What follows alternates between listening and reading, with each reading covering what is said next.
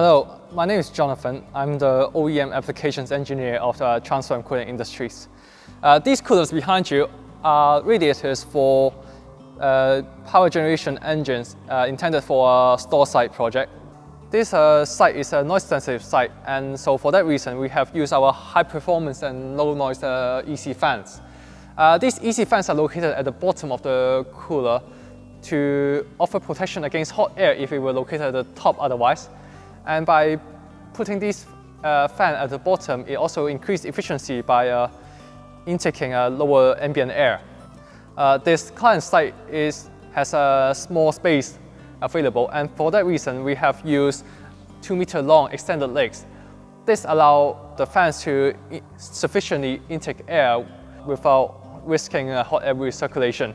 We have designed the LT circuit and HT circuit to be in the same cooler. This allows us to significantly reduce footprint as opposed to building the individual radiator for the LT circuit and the HT circuit. In particularly, for the LT circuit, we have used a longer casing depth. This allows the airflow entering the fan to be more evenly distributed to enter the coil phase to increase cooler performance.